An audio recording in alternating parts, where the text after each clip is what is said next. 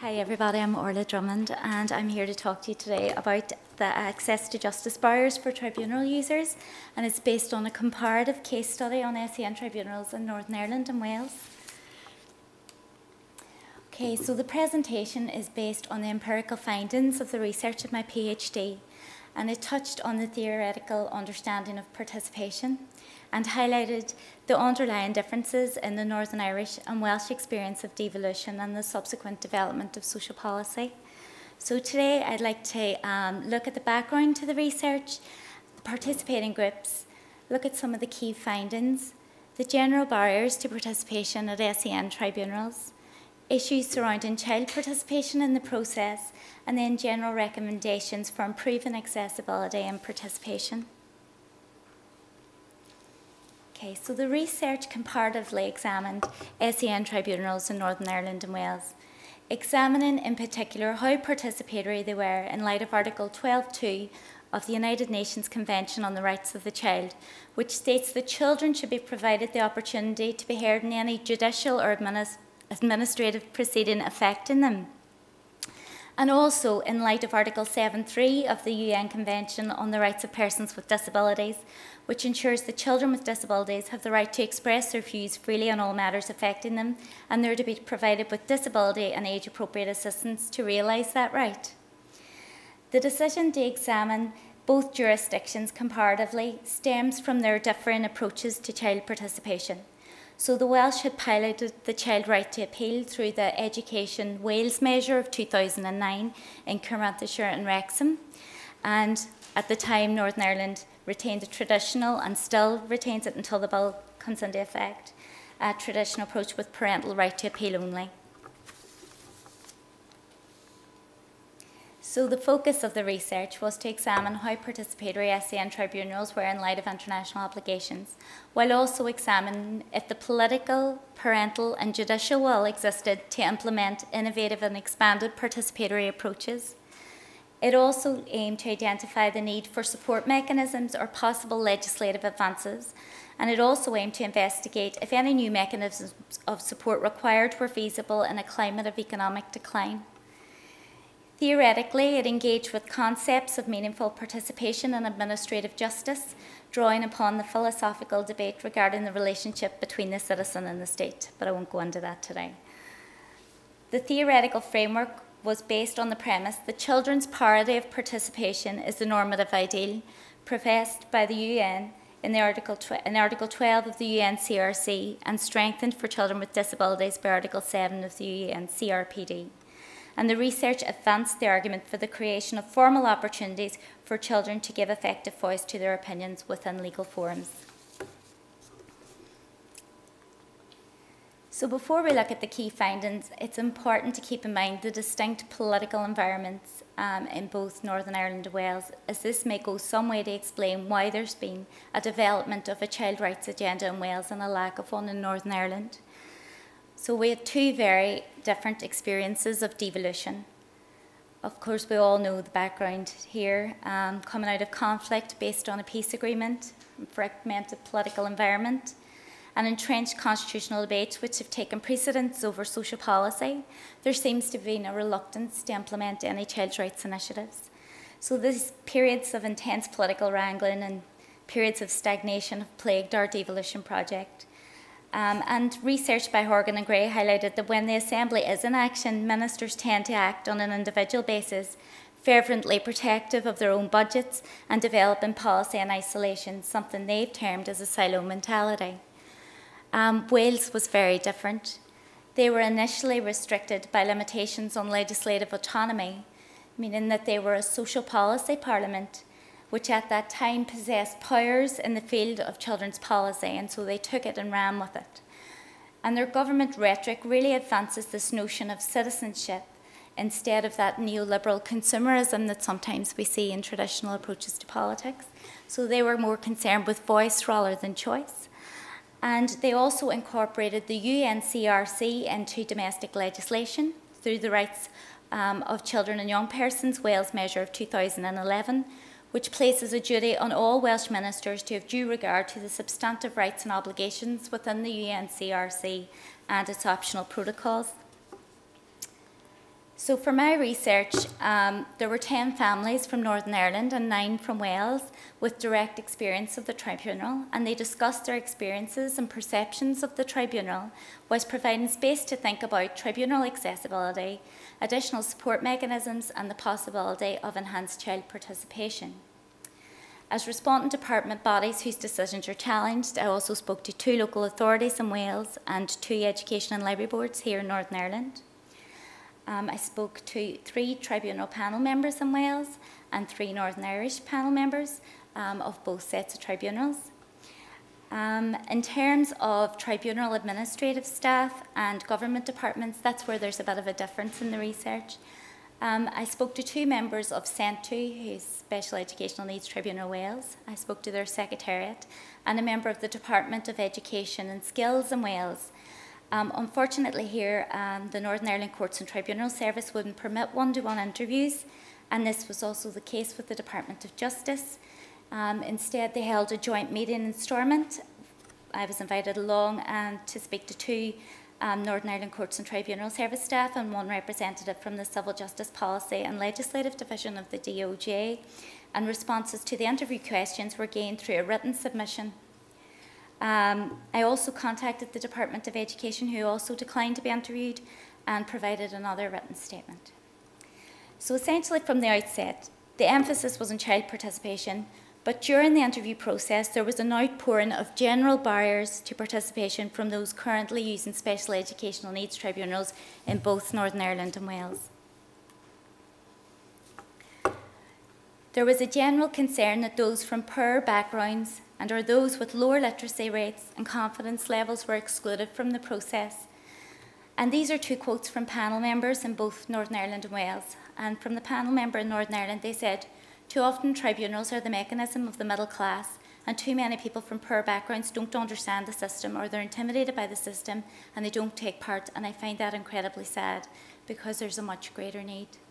And there was a similar sentiment given by panel members in Wales, and one said, "The number of appeals have dropped significantly in Wales recently, and there's no clear explanation for why that should be.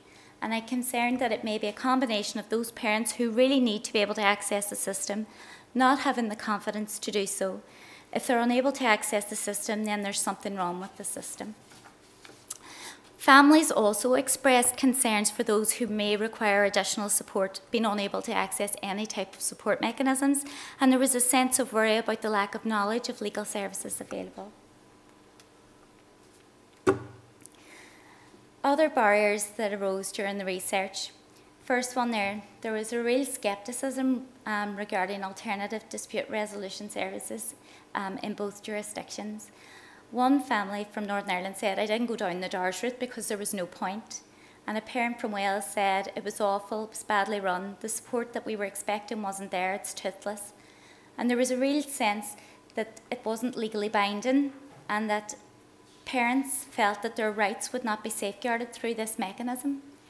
So there was real scepticism regarding DARS here. Parents also relayed substantial difficulties when seeking advice and support. One possible explanation for the limitation of services was the budgetary constraints of support organisations. We know from Gain's research that legal participation requires knowledge and advice about obligations, rights, remedies and procedures for resolving justiciable issues. Unfortunately, the findings from this research indicate parents in both Northern Ireland and Wales are struggling to identify and engage with such support mechanisms. And while tribunals are heralded as informal, welcoming, inquisitorial environments, findings from this study indicate that SEN tribunals are formal, legalistic, adversarial and intimidating for users.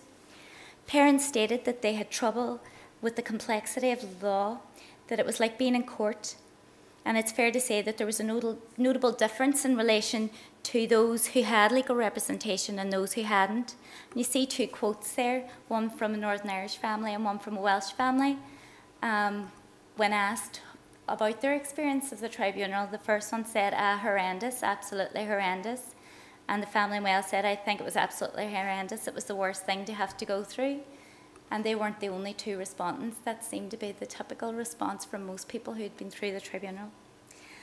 One major outstanding barrier was the inequality of legal arms between parents and education boards.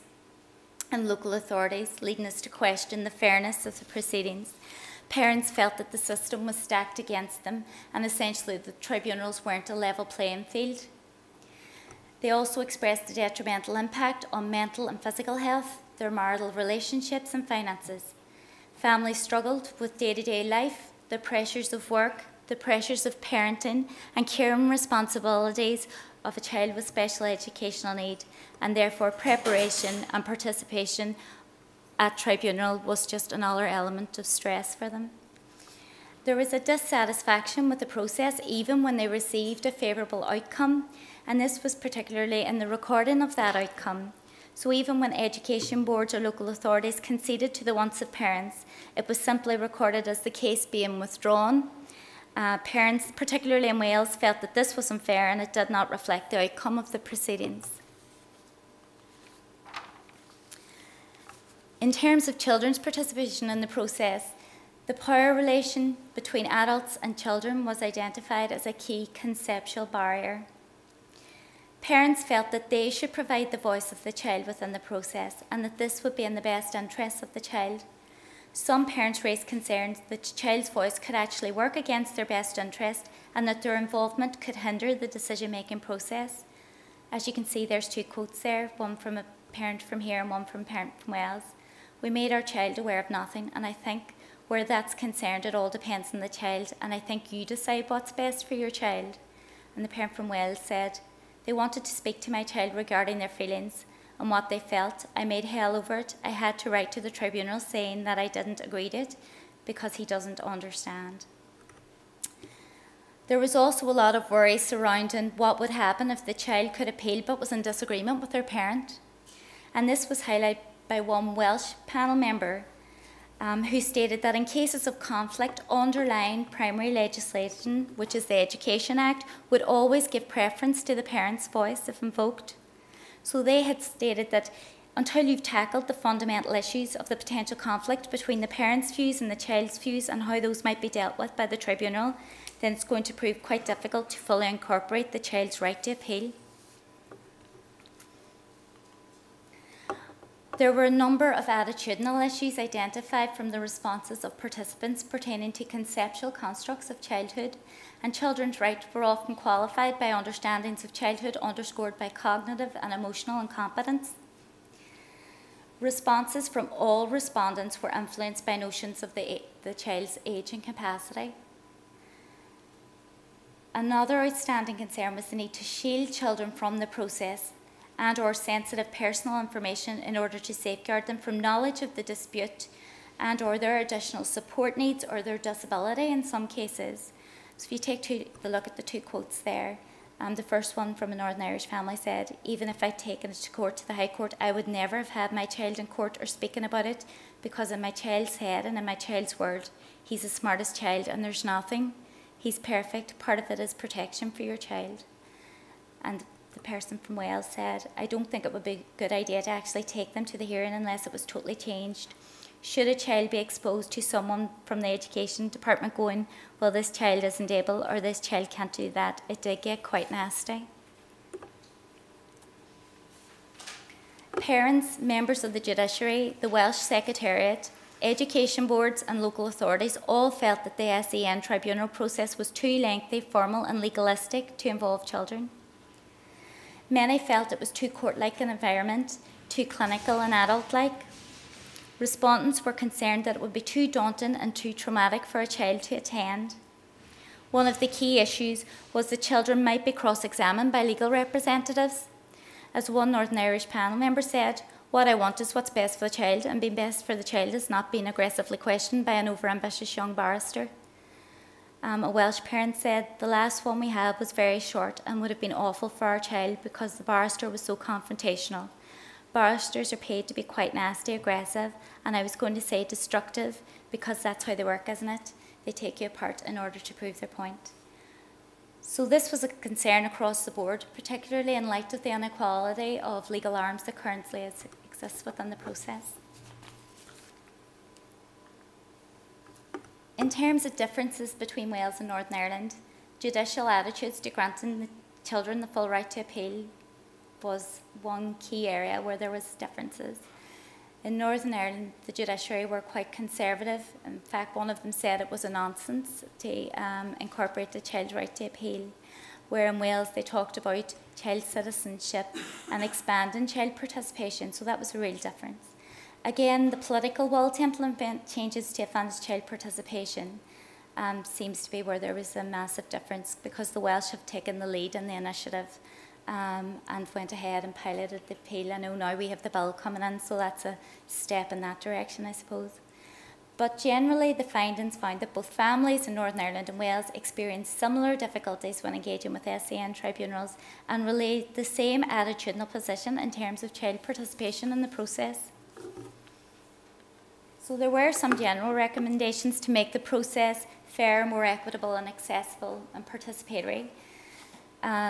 Respondents felt that adapting process to meet the needs of all users would be one way, expanding support through pre-hearing advice and support, improving tribunal-based information, expanding time limits, improved awareness of the tribunal, expanding the inquisitorial enabling function of the tribunal to challenge that formal, legalistic and adversarial environment as it currently exists, addressing the inequality of legal arms, improving the monitoring of decisions, and changing the recording and statistics on outcomes. Crucially, the findings from this research highlight that in order to hear children's voices within the process, particularly a child considered to have a disability, there is a requirement to be adaptive to their needs. Is legislation enough? I would say no. The evaluation of the pilot in Wales showed that there had been no appeals and only one case of disability discrimination taken by a child. I would suggest that some of the issues raised by this research would go some way to explain why that has been the case. There is a need to acknowledge children as rights holders, addressing the attitudinal concerns of adults. We need to develop innovative methods and mediums of collecting the voice of the child, responsive to that child's needs, and develop advocate and support services.